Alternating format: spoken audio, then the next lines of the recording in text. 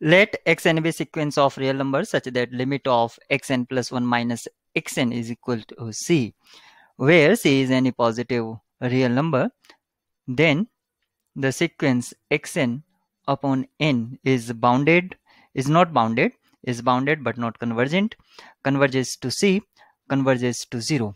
Means we have to tell about xn upon n. And we have to remember some points. If a convergent sequence, then it must be bounded, and the limit of convergence is unique. So as xn is given, and this is sequence of real number, xn is real sequence, and also limit of xn plus 1 minus xn is equal to c. You can choose any value of c, either 2, 3, 4 and 5. Where c is positive real number, then the sequence xn upon n, and we have to tell about limit, because few options are for limiting point as converges to c, option c, and you can see option d is saying converges to 0. So if we can anyhow find the limit, then we can easily discard one of them.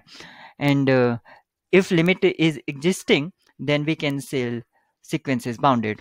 So we are solving this problem by trial and error method. So consider a sequence which satisfies the hypothesis. So xn is nc. Otherwise you can choose like 2n, 3n or 4n if you assign the value of c. Then xn plus 1 minus xn will be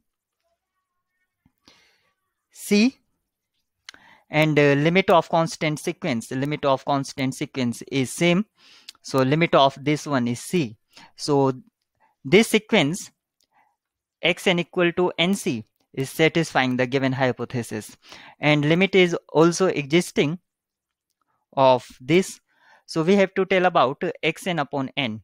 So it will be, as xn is nc upon n cancel out by n, so this is c. Means again limit of xn upon n is equal to limit c, means constant sequence, and this is same. So limit is existing, means converges to 0. Obviously it is bounded, and converges to 0. So option D discard here.